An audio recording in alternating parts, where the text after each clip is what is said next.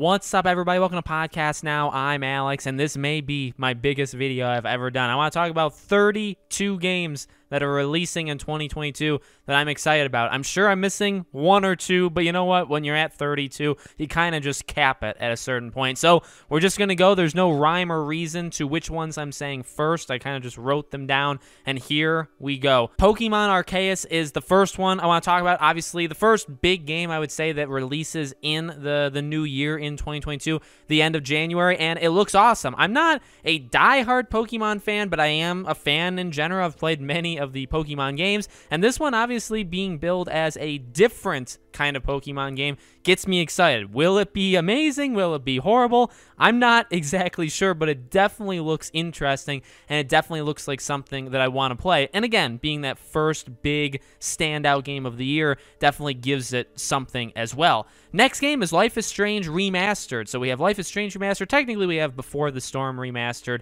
as well. This releases in early February, and this you could already technically have if you bought the Super Deluxe Ultimate whatever version of True Colors, which I actually did, and you get it for free if you did that. If not, it's $40. I can't wait. I mean, it doesn't. The thing that's interesting with this game is it doesn't look all that amazing. In fact, there were a lot of complaints the first time we saw the first trailer, I would say, for Remastered, because it doesn't look like the greatest thing of all time, but I've always been such a big fan of the first Life is Strange game. It's one of my favorite games of all time, so any excuse I have to go back in and play it, especially with a new gloss, you know, kind of a new engine look to it, I'm always going to take that. Next up is Dying Light 2.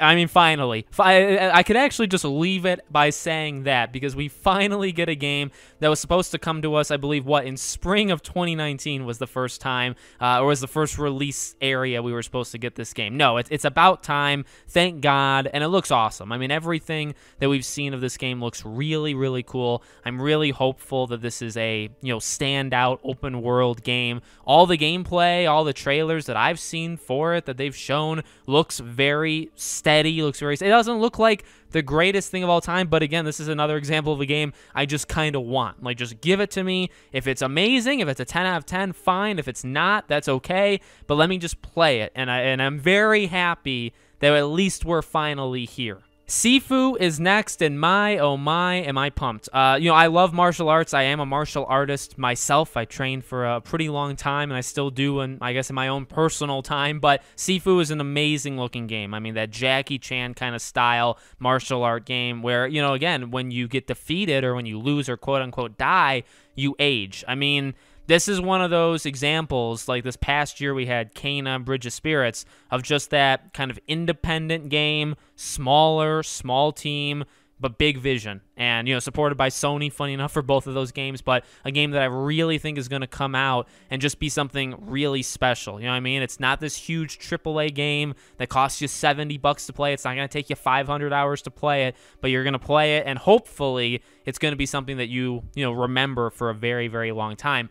Horizon Forbidden West, might as well do both of the Sony exclusives. There are more, but let's just do this one next. I mean, I cannot wait. Horizon, in terms of maybe even the PlayStation exclusives that we know of. I mean, I love God of War and I love Ragnarok, but maybe it's because we've seen so much of Horizon that it's just so much in my head, but I cannot wait to experience this game. I think for me, a really big part of this game is just kind of getting past the fact that it doesn't look like a completely new game, you know what I mean? Because it's definitely a part 2 to a part 1 kind of thing, which I think is fine. I think it's going to be bigger and better in every way than the first game. That's all I'm hoping for. I'm hoping it just kind of expands upon Aloy, expands upon the world and the characters and the gameplay, fundamentals. That's all I want, and I think they're going to absolutely nail it. Elden Ring is next, and this is a tough one because I'm not very good at all. In fact, I'm god-awful at pretty much every Soulsborne game that's ever come out, I guess including Sekiro as well. Now, I've played a bunch of them, but I'm just not I've never gotten very far in any of them, and I'm not very good at any of them. But Elden Ring looks incredible. I wasn't able to play any of the closed testing, but I mean, I've seen videos on it. Looks great, looks a little bit different in terms of like the magic usage and stuff, and hopefully, I always say it, and it never happens, but I'm always hopeful that this could be, the first one that I play, and I really get engrossed in. But even if I don't, I respect this game and the franchise and From Software. I respect them for what they are, and I know that they serve, quite a lot of people. Evil Dead the game is next, and I'm really excited for this one. You look at like Leatherface, obviously now gets confirmed to have his own game. We obviously had, Friday the 13th. We had Predator Hunting Grounds. This game looks sweet. I'm not a big Evil Dead guy, but I like the potential. The very limited gameplay we've seen of this so far looks very, very promising. It obviously got delayed, but it got delayed to help the game out, right? To give it more features, to give it more stuff. So I'm hoping that this comes out, and this is just really, even if it wants to be in the same category as Friday the 13th, even though that was a troubled game that definitely has its weaknesses, it made, like a hit in pop culture on the internet. YouTubers played that game a ton, and that game blew up. So even if Evil Dead is in the same category as that, where it's got some big problems, but it also is just kind of fun to play with people, I'm fine with that. I'm sold. Tiny Tina's Wonderland is another one. This is, if this was like a ranking video, this would definitely be towards the bottom, okay? And it's not necessarily its own fault. It's because there's a lot of really big games, on this list. But I'm excited. It looks different, but it looks like Borderlands. It looks fun. I like the enemy variety. Not too much to say about it because I'm also not... I've played all of the Borderlands games, but I'm not like the biggest guy in it. But it also just looks solid. This looks like a fun game that you can play, with other people. Again, in the style of what we like and what's worked before, but also trying to take it a little bit of a different direction, and I respect it for that. Stalker 2, a big Xbox/PC exclusive, right? I mean, the game looks incredible, and I do mean, when I say looks, I literally mean visuals. I'm not a big Stalker 1 guy. In fact, I've never played it, and I don't know almost anything about it. So my only introduction into Stalker is Stalker 2, but the game looks really good. It does. Visually, it looks impressive. Being on Game Pass can never hurt in terms of, me playing it. Maybe it hurts at sales, maybe it hurts it in other ways, but for me playing the game, it being on Game Pass is pretty much a guarantee, especially for a big, gigantic 180 gigabyte game that this beast is, which is, by the way, kind of a negative. It's going to be guaranteed that I will at least give it a try. Forspoken, another PlayStation 1. I'm very much into this game. This game looks really, really interesting. This game looks fun. The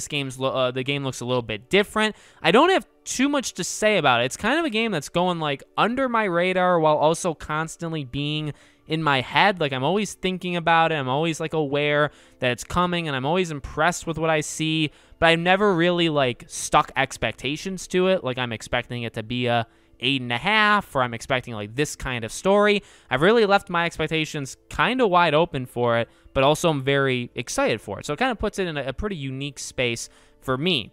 Starfield, kind of evening it out with another Microsoft one. I mean, what can you say about Starfield that hasn't already been said? Right now, it's a lot of promise. It's a lot of what it can be and a lot of what we've heard. Obviously, we're still before the era where we have to see the game, and we haven't gotten to that point yet. So there's a lot to prove. There's a lot to prove for Bethesda as well, that they can nail it, and that's not a buggy disaster for the first month, which I have a feeling it may be in that realm. But, again, I'm hoping for a really good game. That's all I want. I just want a solid, RPG experience. Make it Fallout, make it Elder Scrolls, make whatever you want in the sky, in the solar system.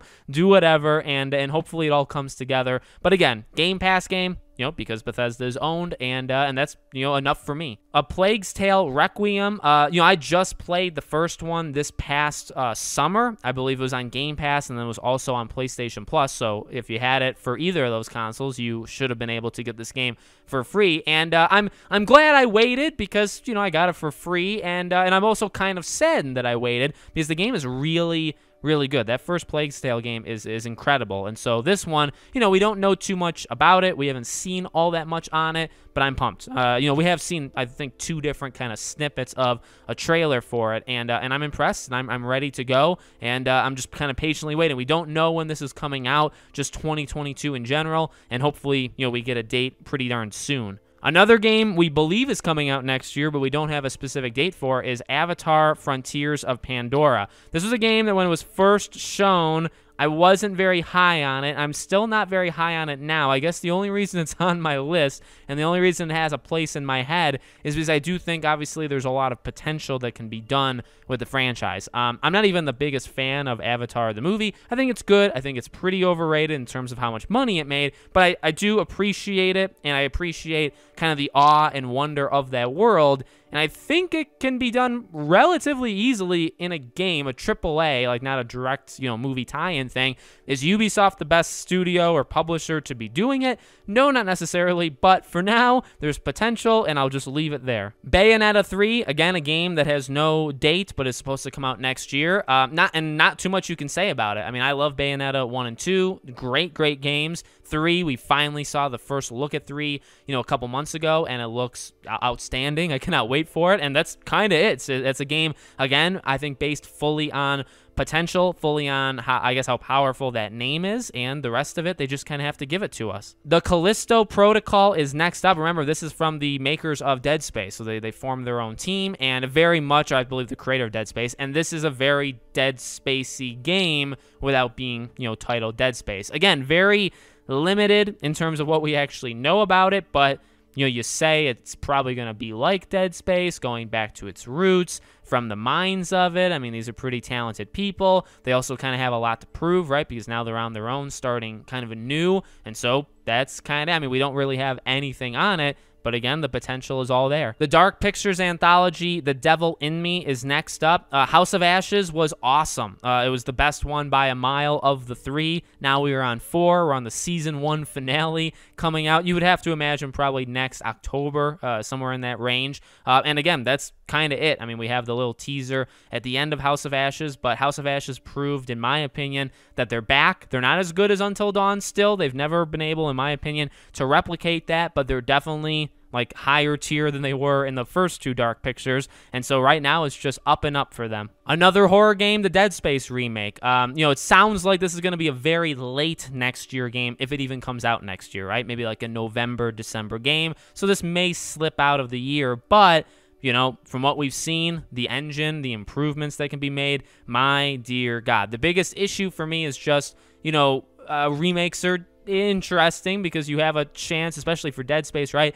when they're adding kind of a bit more to the story and Isaac talking and all that stuff, you have the potential to do stuff that maybe is not going to sit well with people, and so you can go that way, or you can nail it, and I'm definitely hoping for that one rather than the first one. So we'll just have to see. Again, we'll have to see if this game even releases next year, but if it does come out next year, I think it could easily be one of the better games. God of War Ragnarok, here we go. I mean, we're here, we're at the end of the Norse mythology, and maybe a little bit too soon. That's debatable, though, right? Not everybody necessarily agrees with that, but the game looks incredible, what we've seen from that the main trailer. Really the only thing we have on God of War Ragnarok. Again, much like Horizon, definitely like a part 2. This is not a game where 10 trillion things are going to be massively improved. You can tell everything has been like massively overhauled. No, it's very much a companion piece to the first game, and God of War, from what we've heard, definitely sounds like it was supposed to be that way, right? From 1 to 2, you can sit down and play both of them back to back. In fact, you may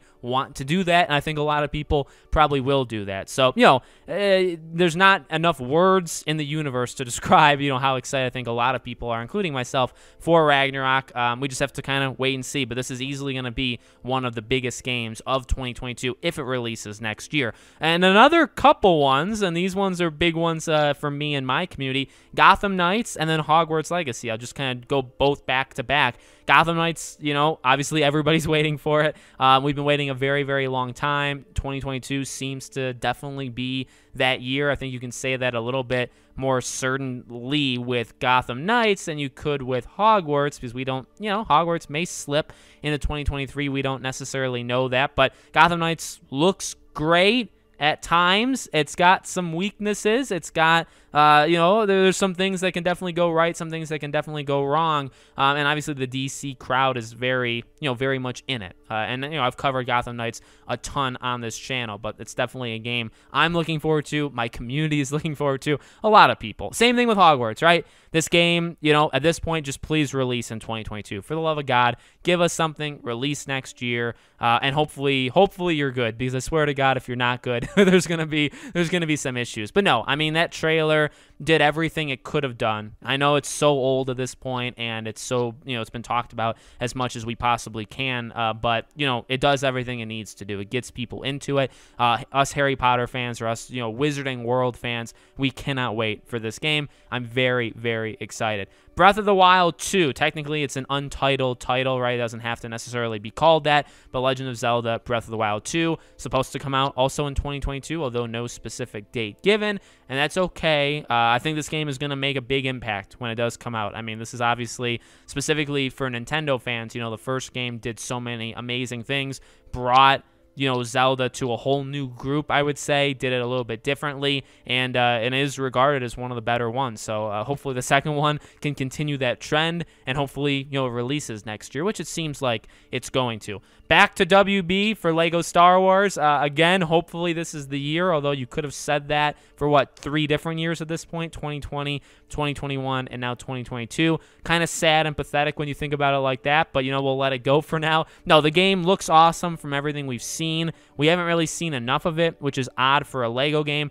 Also odd for a Lego game that it's gone through the stuff that this game has gone through. It just seems incredible how many delays and how much has probably gone wrong behind the scenes at this team, considering it is just a Lego game. And I'm not saying that as some down thing. I mean, this is one of my most anticipated games. I'm really, really excited for this game. I always have been, and this is a day one buy for me. It's just kind of getting sad waiting for it, but hopefully, like I said, this is finally the year. Marvel's Midnight Suns is another one. This game I'm actually kind of into, and I know not everybody is, and that's completely okay, right? Completely fine, but this is a game that I think is going to be different, but going to be fun. Not everybody's going to be into the XCOM infused style, and I know it's not fully XCOM, but it's also not fully, I don't know, whatever other thing you'd want to consider, right? It's kind of a mix, and I'm okay with that. I think it's going to be a game that serves a specific kind of person and not necessarily anybody else, and that's okay. I think that's going to be fine. It got delayed, so I believe it comes out late August now instead of March. Fine, more time to tinker away at it. That's all good. Multiverses, another WB. I didn't write these in any order. I kind of just scrolled and found all these games, but Multiverses I'm pumped for. I really am. I can't say specific things about it for certain reasons that I can't talk about in this video, but I'm really pumped for this game, and I really think it can be a good, different, serviceable fighting game. Free to play, as long as the microtransactions aren't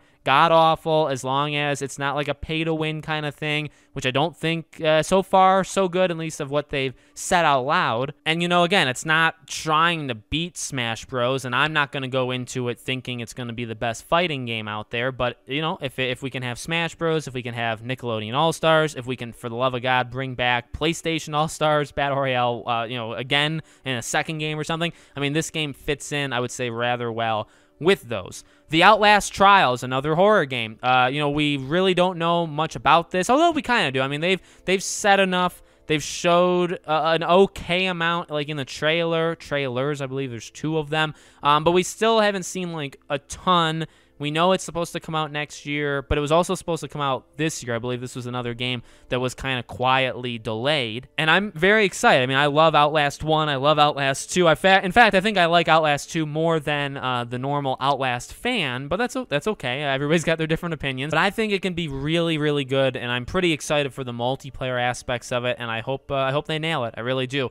Redfall is next. Again, if this was in a ranking, this would probably be kind of low, and no, I'm not an Xbox hater. It's just I don't know from what we've seen of the early access stuff to this game if this is going to necessarily be the game for me. The trailer was kind of both. It was kind of good at times. It was kind of awful at other times, and that's okay. Again, this is a game for me, just like some of the other games earlier on this list, that are built up by potential. I think that there's a lot of room for a game like this to do really well, and then we'll just kind of have to see if they actually nail it. Somerville is next, another Xbox exclusive, Xbox console exclusive, I believe, and this game looks awesome. It really does. Now, what I will say, and a little bit of a more negative thing, the first time we saw it, I was blown away. This was one of those indie games, independent games that I would put on my whiteboard, which I don't have, but if I did, I'd put it on there in terms of like, these are the indie games that like I need to pay attention to. The second time we saw it at the Game Awards,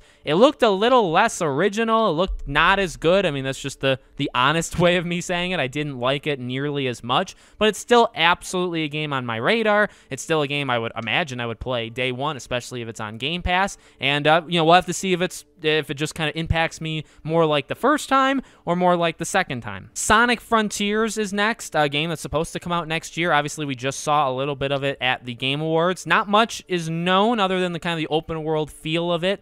Sonic needs to come back in a good way, in a big way. We obviously have the movies nailing it, or the first movie at least nailing it. Second movie, hopefully the same. And hopefully we can get a big, AAA game that can also match it. Splatoon 3 is another one. Cannot wait. I love Splatoon 1 and 2 for Nintendo just in general. So, obviously Breath of the Wild is going to steal most of the stuff for Nintendo next year, and maybe even Bayonetta 3. But Splatoon should definitely be looked at as well, because the game looks incredible. Suicide Squad Kill the Justice League, another WB game.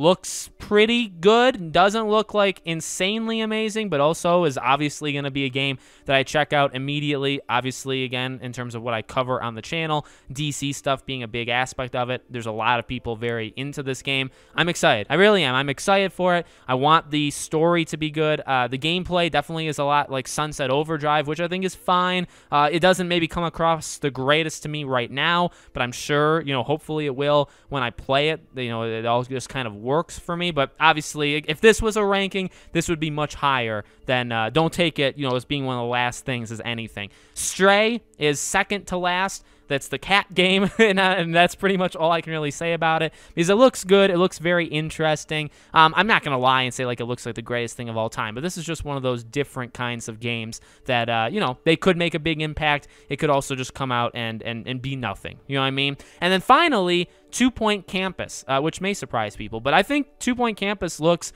actually really cool.